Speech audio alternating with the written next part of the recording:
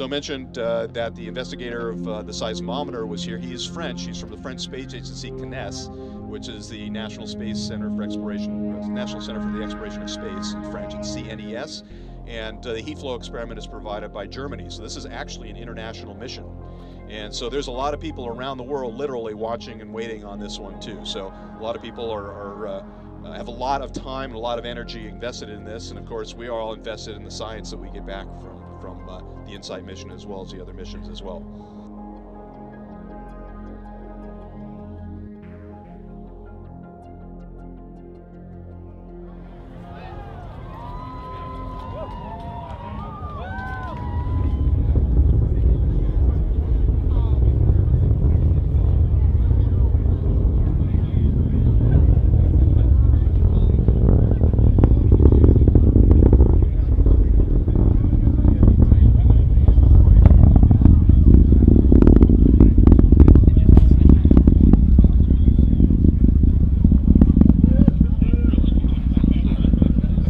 A perfect launch from the Atlas and very reliable performance so far with the Centaur. So one of the great things about the Atlas Centaur combination is it's just done a terrific job.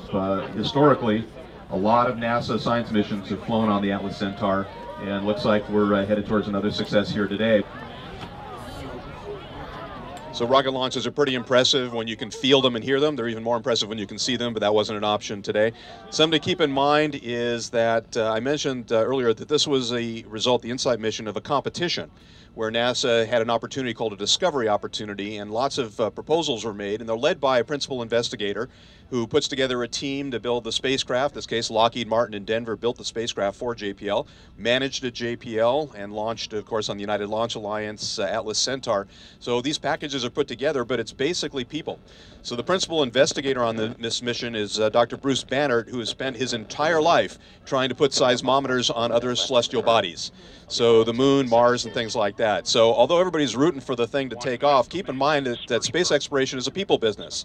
The people like Bruce are really highly motivated, excited as a kid to do something like this, and this is ours as a nation that allows us to do these kinds of endeavors. So Bruce and others like him are the explorers that are exploring just like the famous names that we've heard known in the past did in areas around Earth. Now we're doing the same thing in our solar system and beyond. Thanks everybody for being a good sport. Not only is it kind of early in the morning on a Saturday, but we did have the obscuring clouds, but hope you enjoyed at least feeling the launch and hearing it as the sounds actually reached us. So rocket launches are a whole body experience.